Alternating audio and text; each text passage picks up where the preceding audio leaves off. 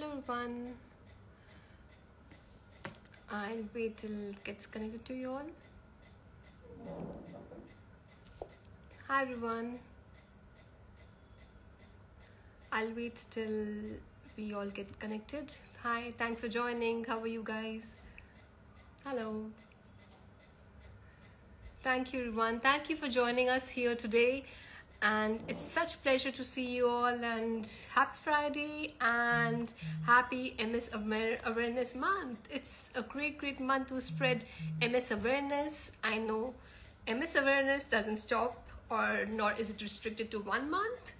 It is 365 days, 24/7, but this is special.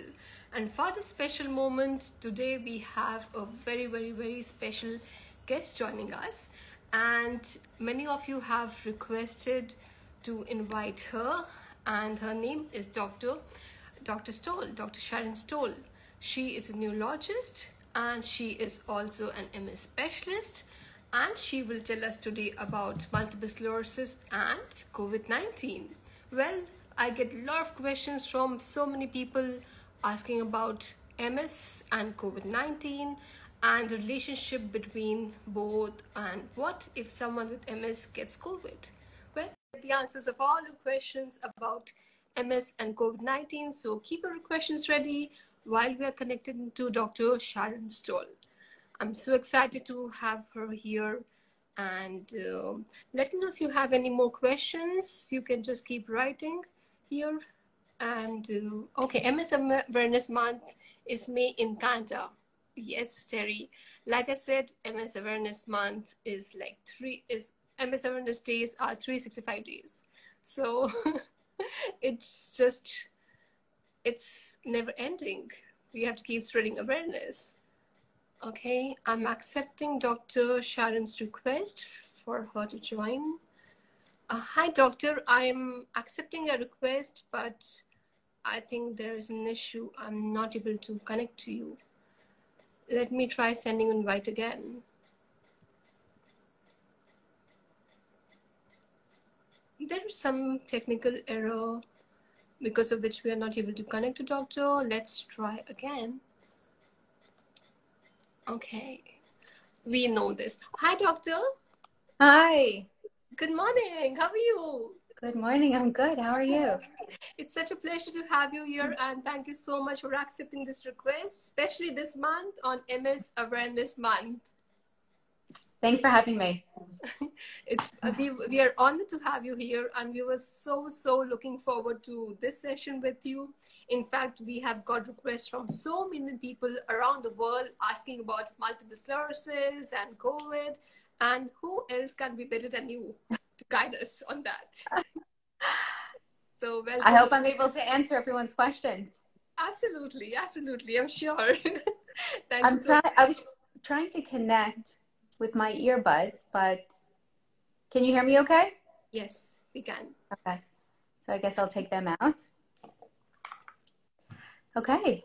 All right. Thank you so much, doctor. So just a little introduction about you, which is Dr. Sharon Stoll is an MS specialist neurologist, and she is also a neuroimmunologist and assistant professor, a CEO, and a very positive and inspiring public speaker.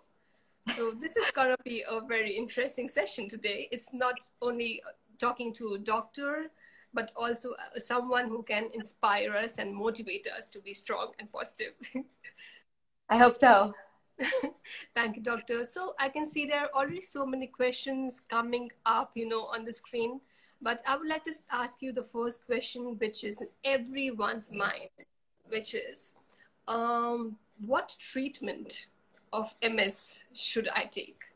There are 3 routes that we know commonly. One is DMT, one is lifestyle, and one is something which Selma Baer is doing, which is HSCT or stem cell. And maybe there are more that we don't even know about. So yeah, it's such an exciting field, and it's such an exciting time to be in this field because there are so many new MS medications, so otherwise known as DMTs or disease modifying therapies. The first set came out in the 90s, and I can't believe that's 30 years ago. And then the introduction of oral medications have been around now for 10 plus years. And in the past 5 years or so, we have had an additional 5 very, very effective medications. So in terms of which medication is best for you and everyone that's listening, the medications that are best to start with a new diagnosis, first and foremost, you want to discuss with your doctor. MS specialist would be preferred, but I know that's hard to come by in certain areas in the country and certain areas in the world. And hopefully that's something that telemedicine has helped with a little bit, just kind of getting that second opinion, or the first opinion with a specialist. Because there's so many different medications. Not every medication is right for everyone. But the one thing that I will say is we know so much about the disease now that we didn't know even just a few years ago. And one of the things that are changing is to be on a medication that's effective. And I choose that word carefully because I don't want to say aggressive, because these medications are by no means aggressive. They're just effective in that the rate of relapse reduction is significantly higher than the older generation of disease-modifying therapies. So I'll leave it there. Okay, and what do you think about people who are actually not taking disease-modifying therapies, but they want to treat themselves with lifestyle changes? What is your opinion about that? Great question. I'm a huge fan of lifestyle modification and complementary and alternative therapies.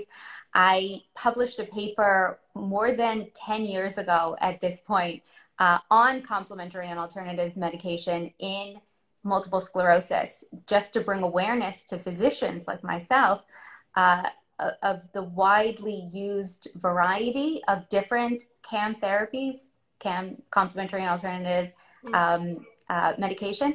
But because we know so much about the medication, the disease-modifying medications, the safety, the efficacy, and we don't know the prognosis on a lot of patients newly diagnosed with MS. We don't know if somebody's going to end up with more mild disease 10 years from now or 20 years from now, or if somebody's going to end up in a wheelchair if they don't go on an effective medication. So I like using the two different types in combination. So I'm a huge fan, again, of alternative therapies and lifestyle modification, things like reducing high salt diet or reducing intake of foods that have a lot of chemicals in them. I like telling my patients to avoid overly processed foods like McDonald's and KFC, and increasing intake of healthy foods, fresh vegetables, fresh fruits. Something else that we know a lot about is vitamin D intake. A lot of people are vitamin D deficient, not just people with MS, but especially in my neck of the woods. Are vitamin D deficient, and we know that can also help prevent relapses and new lesions, but it only goes so far. And the MS medications, the disease-modifying therapies, takes that to the next level. So I don't think one should do one without the other. I think this is a great time, and we know a lot, and the two together are much more effective. Right. Yes, doctor. So personally, even I have experiences. For example, I'm on medication since last 10 years of living with MS, and I am also taking care of my diet. So I feel that the balance of both the things really helped me to continue properly. And if anything just go haywire, like for example, if I skip my medications, or if I don't eat proper food, proper diet, then that will, have adverse effects. So I have to keep a balance of both the things. And that's very correctly said. There's just one thing, I understand that when someone is newly diagnosed with MS, the first thing that people do is Google. And when you Google, you Yes. just tend to get scared of Yeah. everything. You get overwhelmed. So Yeah. what advice would you like to give to people who are neurodiagnosed, and what do's and don'ts should they consider? So for newly diagnosed patients, the best website to go to is the National MS Society. That has the most up-to-date information. There's a lot of things on Google that can be very scary. I would say avoid chat rooms, avoid groups. Don't go on Instagram groups or Facebook groups or anything like that, because everyone's experience is different. And a lot of people that write things about themselves, it's their own personal experience. It's not going to be your experience. One of the most confusing and complex things about this disease is that it's different for everybody. There's a lot of symptoms and a lot of things that people experience that are similar across the board, but then there are people that can have much more severe disabling relapses. And also keep in mind that a lot of people that were diagnosed more than 10 years ago, they don't have access, or they didn't then have access to the treatments that we have accessible to us now. And if you're newly diagnosed now, it's a good time. Not that there's ever a good time to be diagnosed with MS, but it's a good time in that we know so much more about the disease that we didn't know back then. And there's so many more effective medications that can really stop progression and stop new relapses. And that's something that we couldn't say 10 years ago. So keep in mind, any of these chats, any of people that you're listening to, likely they were diagnosed 10 plus years ago, and their experience and their disease progression or relapses are going to be extremely different than yours. And the most important thing is not to get scared and to schedule an appointment with a neurologist. Yes, absolutely. So what happens that, 10 years back, whatever medicines we were having, now we have advanced a lot medically. So we have treatments like Ocrevus and all, which are really giving us very successful results when it's done on in the patients. But those medicines are also not available in every country. Right. So like we say that every individual is different, every patient is different. You have to consult your neurologist and see what is available in your country and get the treatment accordingly. I always say that if someone is on interferon, it doesn't mean that it will suit everyone. If someone is on Ocrevus, it will suit everyone. Everybody is different. Same goes with the diet. Same goes with the exercises. Same goes with the lifestyle changes. Everything. You have to know your own body in and out. And you have to try everything, what's suiting you or not suiting you. Speaking of Ocrevus, I can see there's a question by Pavlos. And he's written that, what is your opinion about Ocrevus and the long-term administration? That's a great question. I'm a huge fan of Ocrevus, otherwise known as ocrelizumab. The type of medication that it is, the mechanism of action or how it works on one's body, is called an anti-CD20 monoclonal antibody. And I know that's a mouthful, but there are two other medications that have that same mechanism of action. So that's just something that I want to throw out there, that it's not the only one with this mechanism of action. And all three of them are extremely effective for the treatment of multiple sclerosis. In terms of long-term safety or long-term efficacy, the medication so ocrelizumab is actually based off of an older medication called Rituxan or rituximab that's been available since 1997. So it's been out for a long time, but we haven't used it in multiple sclerosis patients for that long.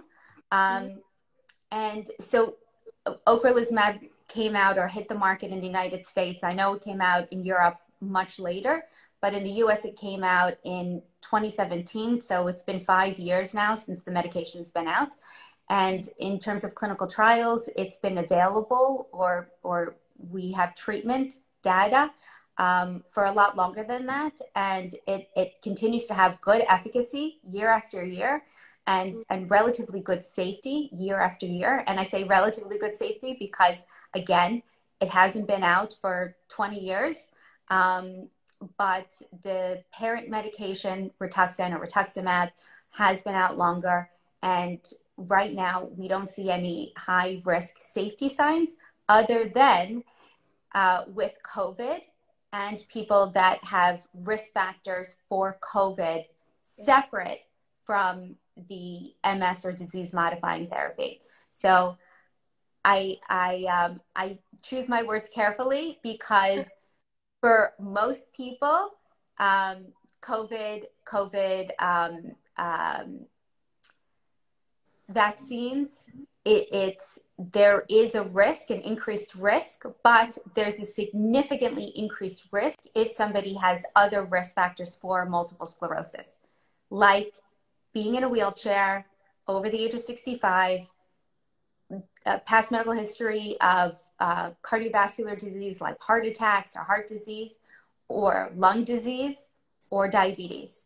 So we have to separate those two out because unfortunately, just because we have multiple sclerosis or one has multiple sclerosis doesn't rule out the possibility of other diseases.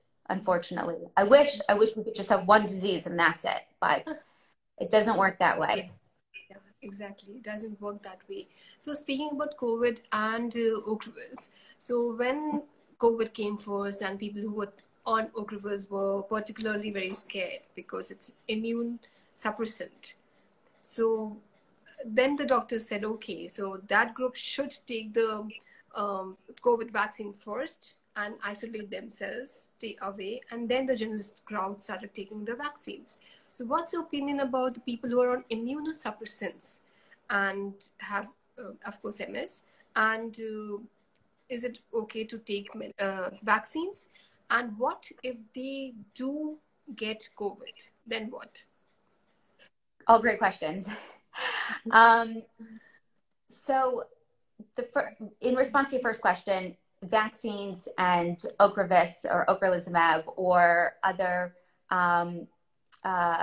immunosuppressants and things that fit into that category, we didn't think they fit into that category, but now we know that it reduces the response to the COVID vaccine. S1Ps, so that's Gilenya, Mayzent, Siponimod, things like that. And then other CD20s, so that's Kesimpta and Limtrada. Limtrada is a different mechanism of action, but it's in that category. Surprisingly, for those on Tysabri is not in that category, which was surprising to all of us, but a good surprise. And so for all of those other medications, it does reduce your response to the vaccine. And the best time to get vaccinated, if on one of those medications, is either before you start taking one of those medications for newly diagnosed people, either 2 to 4 weeks before, or about 4 weeks before your next infusion. Or what we were saying in the beginning of this pandemic was really just when your lottery number gets picked and you're able to get a vaccine, just get the vaccine. Yeah. But right now that's not true anymore. In terms of boosters, we're recommending boosters, which are extremely effective. And then in terms of the different variants, so now the most recent variant that we've experienced is the Omicron variant. And personally, I've had a lot of patients with Omicron that have been on a medication like ocrelizumab, and they have actually surprisingly done very well. Okay. Wow. Just in terms of disease symptoms of COVID. And but that's the patients that were vaccinated and boosted that got Omicron. So what about the long-term effects? So for example, it happened. So it happened in my case, for that matter. I had got Delta variant, and I am on Avenix. So what happened with me was when I had Delta variant in April, I was fine. The only thing I had was a little bit of brain fog and fatigue, tremendous fatigue. That's it. Otherwise, I was fine. It was manageable. I did not have to take steroids, nothing. I was absolutely fine. I got recovered within a few days. But the after effects of COVID remain in my body even after 7 to 8 months. I mean, it Yeah. just did not go. For example, I had lots of hormonal issues that I started cropping in my body. Then fatigue had remained, and my taste smell had altered completely, and my muscle spasm became such a common thing for me, which was never there ever. I could relate a lot of symptoms of MS and COVID that was like connecting, and finally, in the month of January 1st, the New Year Eve, I got a relapse. And then after the relapse, when I was actually given steroids, then my some of my symptoms actually became better. Imagine, so 8 months I have been living with this all these symptoms after COVID, even though I was fine when I had COVID. And after the relapse, after it was like my body was screaming from inside, and then it just bursted out, got a relapse, and then I became okay. So Yeah. that was difficult. So long-term effects. So what have you observed about long-term symptoms of COVID in MS patients? That's that's a great question. So, as a neurologist, as a neuroimmunologist, um, it's something that I've been thinking about, reading every paper I can get my hands on, and post COVID, especially with the alpha variant, the beta variant, the delta variant, the rate of post COVID syndrome or long haul phenomenon. Um, is significant, even for those that have relatively mild symptoms from the COVID, like you did. Um, it's as much as 30% of people that have had long haul syndrome with COVID. And with long haul syndrome, we see things like headache is number one, fatigue, body pain, muscle aches. People still have shortness of breath for those that have not even pulmonary disease, but had a cough with their COVID. And I've actually seen people that didn't really have lung or pulmonary issues with COVID, and then afterwards they developed this chronic cough. So definitely COVID does a lot to the immune system. And I think that's one of the reasons when you got your steroids, it kind of calms down the immune system systemically. So in the body, it calms it down. And that's why a lot of your post-COVID symptoms resolved at that point. That would be something that would be interesting to look at and interesting to treat post-COVID or long haul syndrome with steroids to see what happens. Just thinking of research ideas, if anybody listening, a researcher or scientist, and they want to propose that question or find out an answer for us, let me know. But in terms of MS patients on all of the different disease modifying therapies, MS patients are not, they're not saved from post-COVID phenomenon just because a lot of MS patients have those symptoms with relapses or with their disease at baseline. So a lot of my patients have fatigue, headaches, muscle pain. And one of the things that I have seen though with, thank God not a lot of my patients experienced COVID with the first wave or Delta, but a lot with Omicron. And that's one of the things that I've noticed. The fatigue has lasted a lot longer than just the acute infection. So we think of acute infection period being 5 to 12 days. And a lot of my patients had severe fatigue going out a month to 6 weeks. Wow. So it does seem to get better eventually, but it takes a lot longer. Yes. And I think that is a direct result of the multiple sclerosis, regardless of what medication somebody's on. Having said that, though, a lot of people with the initial infections experience fatigue, chronic fatigue, debilitating fatigue, like MS patients do, months out, and headaches months out. So that's something that unfortunately we still don't know a lot about. But as time goes on, I'm sure we'll learn a lot more. Yes, thank you, doctors. That's quite insightful. I can see a lot of questions coming up, so I'll just take a few questions one by one as well. Sure. So I can see a question by Nado Camus, and she's written, I want to ask about something that does MS have anything to do with electrifying the face? It comes as a shock to the face and the feet. Sorry, say that once more. I just Yes. say that once more. Does MS have anything to do with electrifying the face? That comes as a shock to the face and the feet. Yes. So that there's a phenomenon that's called Lermite's phenomenon or Lermite syndrome. And that's when there's a lesion or a white spot in the spinal cord. And people experience this shock sensation, like you're sitting in an electrical chair. That's how it was originally described, I think over 100 years ago by Lermite. And it's when the spinal cord is stretched. So if you think of it as a rope, if there's stretching of that rope, then there's misfiring where that lesion is.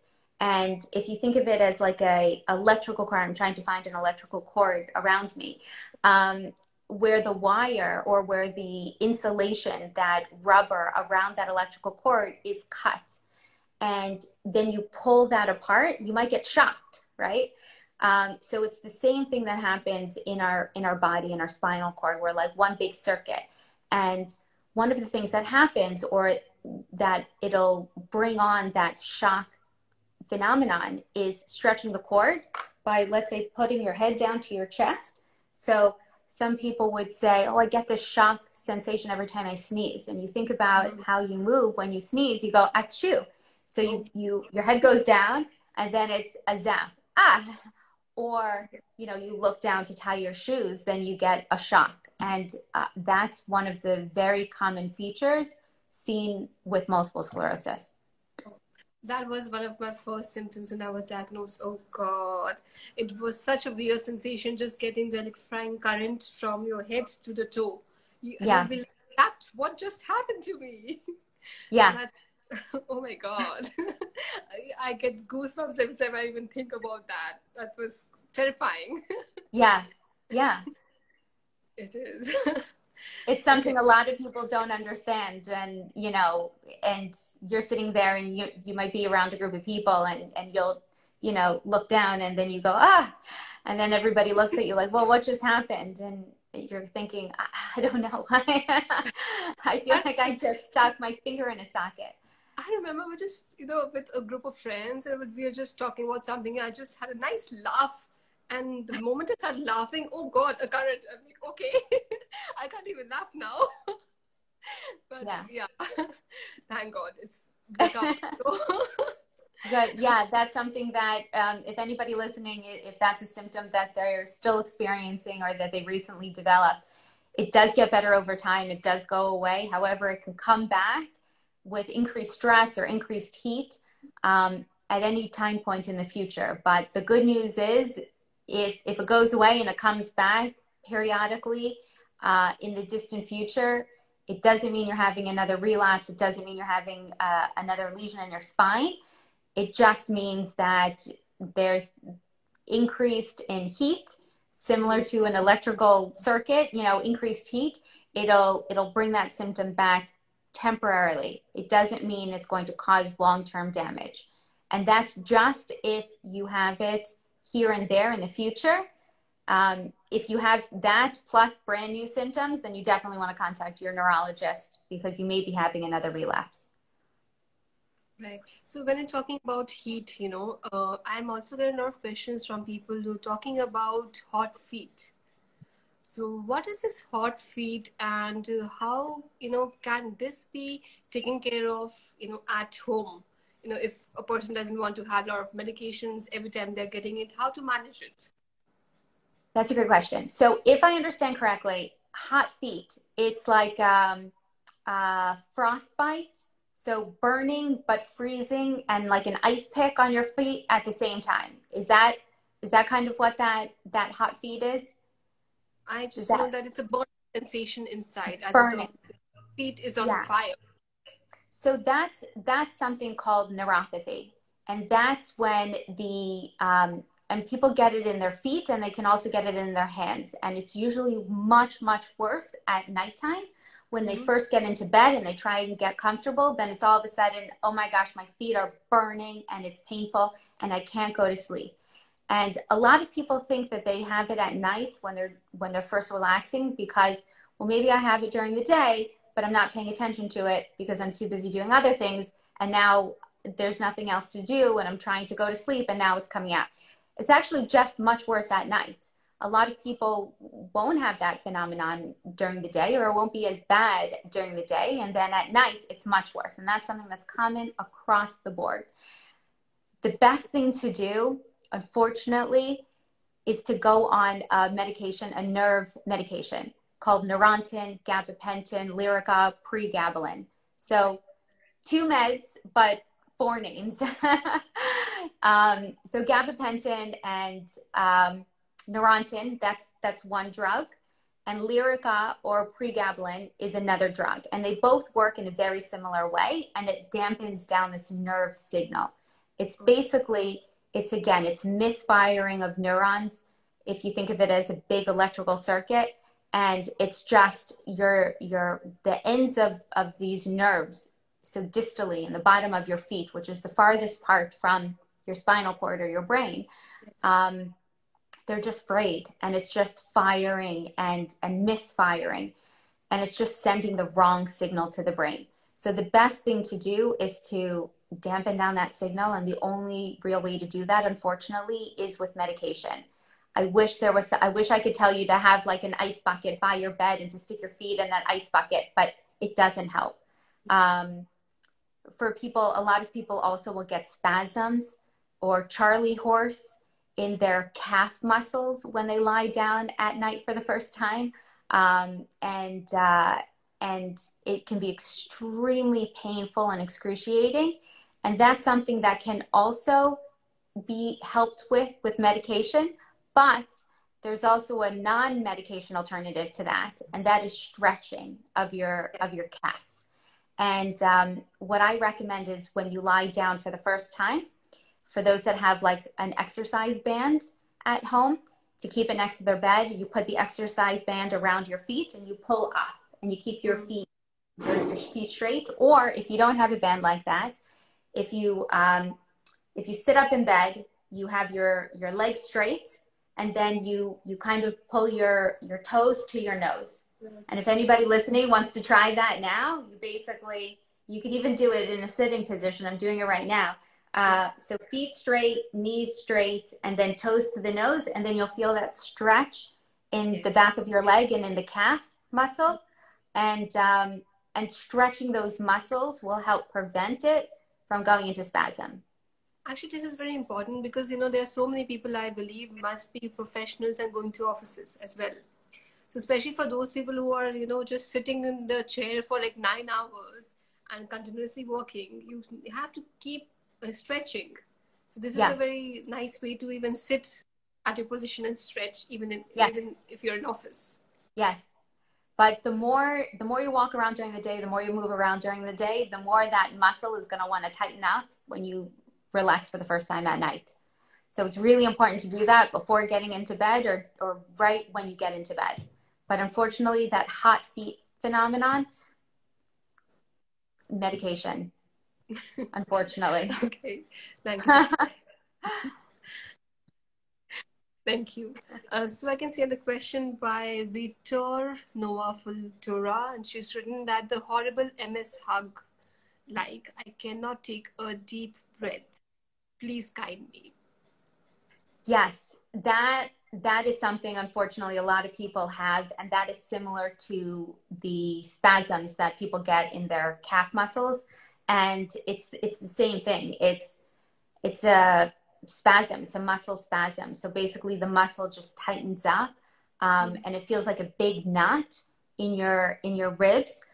Some people can even feel that knot and rub on it.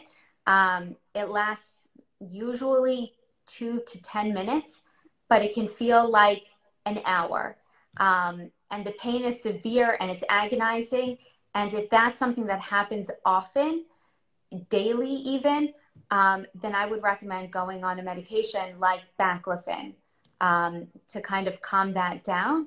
And baclofen is a muscle relaxant, and it's one of those medications. There's other medications like Sclerosis that doesn't have that same daytime fatigue. But unfortunately, it can be painful, it can be debilitating and fearful. I mean, if you don't know when you're going to get it, it can be extremely, extremely scary. And if you're somebody that actually will have that MS hug often, or if it lasts a long time, then keep baclofen or a muscle relaxant with you and take it when it happens. But keep in mind, it takes about 20 minutes to kick in, and usually the spasm's done within 20 minutes. Okay. So it doesn't help that much, unfortunately, if you're taking it as needed. Okay. Thank you, doctor. Sure. I can see someone writing that, when I stretch my legs, it shakes uncontrollably. So what can I do for that? That's a good question. It's something that I don't hear quite often, and I think I would have to see the kind of shaking that happens to better give advice. Absolutely. So I suggest please consult your neurologist. Maybe Yes. they recommend you to a physiotherapist or someone who can help you out then. Yes. Physical therapists are amazing, amazing, amazing. And we have MS specialized physiotherapists also nowadays. Yes. Understand what your need is. Mm-hmm. I can see a comment by K. Kardashian, and she's written, at nighttime, my eyes get super watery. People commonly ask if I'm crying. My vision sometimes doubles or gets blurry. What is it? Watery eyes could be a whole slew of things, and I would definitely stop by your ophthalmologist to figure that one out, because that can be that it's possible it's not related to multiple sclerosis, watery eyes, or even dry eyes. So that's something I would recommend talking to an ophthalmologist about. All right. Thank you, doctor. I can see a lot of people here asking about something which I really want to touch upon is depression. Depression is something which, can be caused because of many things. Firstly, knowing that you have MS, you have a neurological condition and you have to be on DMTs or whatever forever. That is one thing. Then the medicines you are taking, for example, DMTs, sometimes they also have this side effect that it might cause you depression and suicidal thoughts. That is one thing. Staying in pain forever is bad. It can cause depression. And the last thing which I recently got for the first time, I'm a very positive person. I'm the one who's advocating and always, telling people, motivating people to be positive. And this time, after my relapse and taking steroids, for the first time I felt depressed. I don't know why I cried.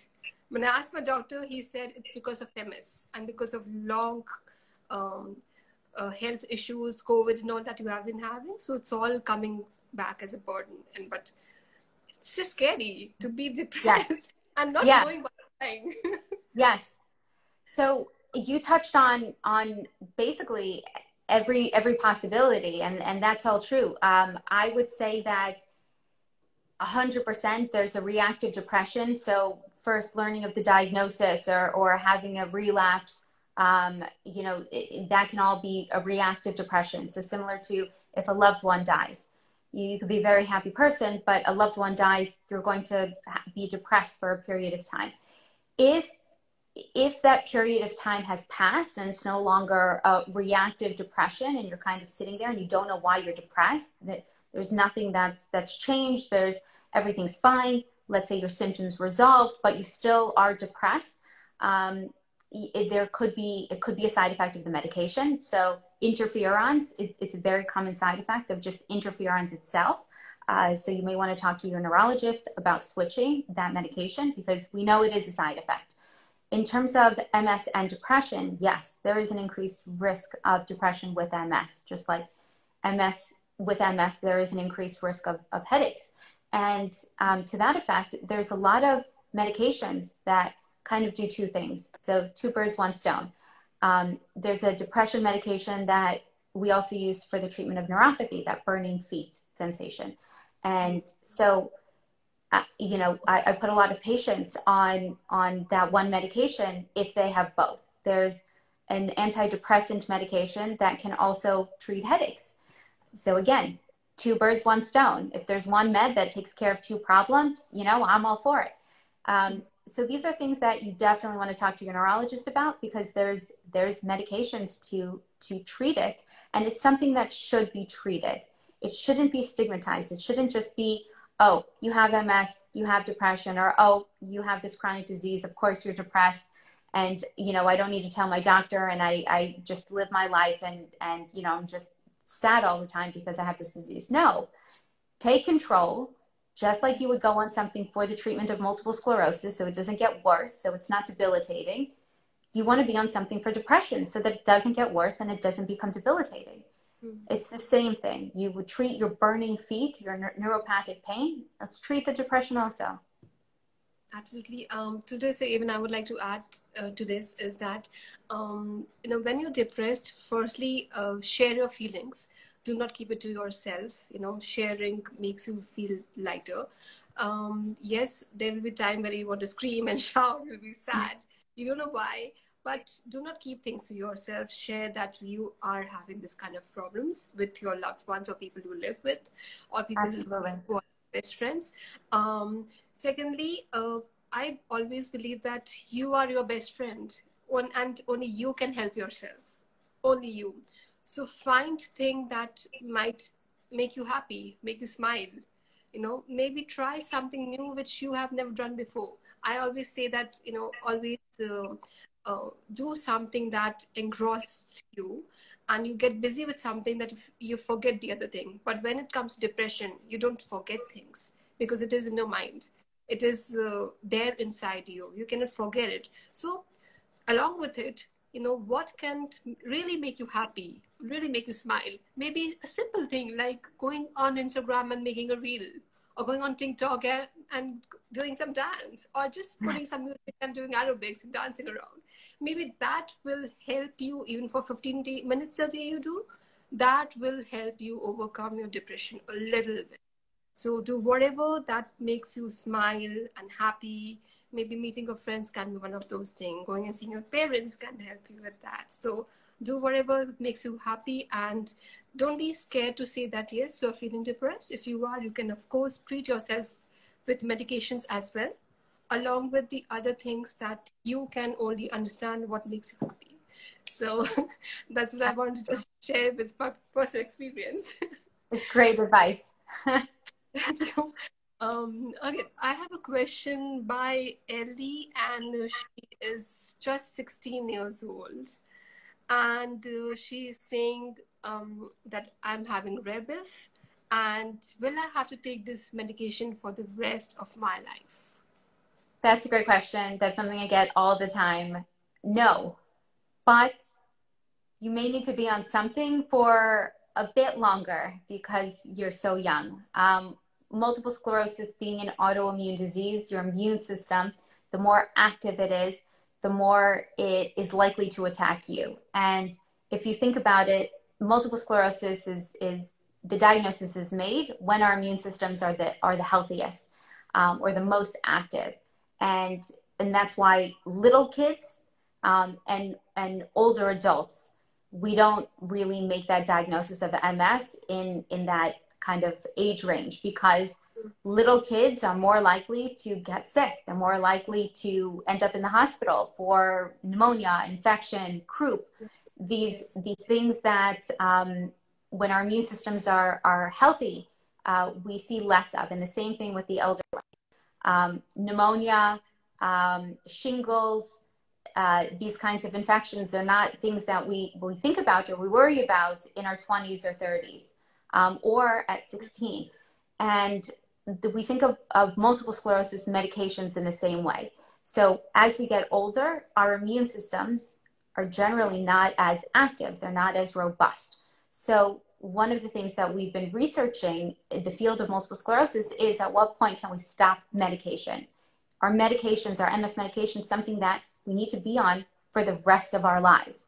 And that's something that, we're collecting more and more data on, but a lot of studies show that by 60, 65, we can back off on MS medications. But of course, it depends on everyone's disease history.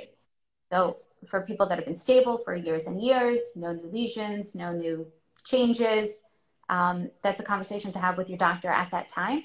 But in terms of rebif itself, hopefully not. But transitioning to a different medication that you may have to be on for longer, yes.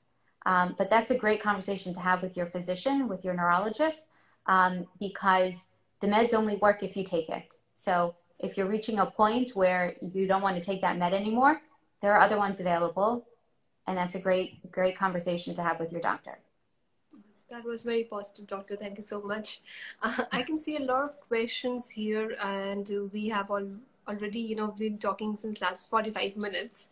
Do you have time to take just one more, maybe last question? Sure, one more question. All right. So I can see a question. Okay. Well, there's so many. Okay, I can see this question. Okay. Okay. Oh, I'm sorry. I could just see this question. Okay. Does cryotherapy help people with MS, or should I stay away from it? That's a great question. It's a question that's been coming up more and more in my clinic. We don't have good data that cryotherapy works for multiple sclerosis. I know it works for a lot of other different diseases. But for MS, we still don't have good data that it is effective. Yeah, so I'll leave it there. Thank you, doctor. Thank you so much for all your advices and such a wonderful session. We are just blasted with so many questions here. We are just running out of time and we cannot take all of it. This can just go endless. Maybe we can, connect once again and do this kind of session again when we have time to answer the remaining questions. But thank you very much, doctor, for, helping us and being so positive. Every answer was, not just by a medical professional, but from someone who is, instilling positivity and encouraging us to stay happy. Even with MS, just be positive. So thank you so much for all your great advices and your help with us today. Sure. Thank you so much to everyone that joined us today and for all the great questions. Thank you so much, doctor. And probably we can do this again next time when you have time. Absolutely. I'm happy to. Thank you, doctor, so much once again, and have a good day. Thank you. You too. Bye. Thank you. And everyone watching us today here, can you please go to doctor's Instagram profile, Dr._Stoll, and follow her there. And you can also check her website and all great work that she is doing. And of course, and we'll also be having a podcast coming out very soon with Dr. Stoll. So stay tuned for that. Thank you, doctor. Bye. Bye. Thank you, everyone, for joining today and for your wonderful questions. I'm really sorry for not being able to take many of the questions, but I promise that I'll try to get the answer. So stay tuned for the podcast with Dr. Stoll, and you take care and have a great weekend and keep spreading MS awareness. It's MS Awareness Month, so take care and thank you, everyone. Bye-bye.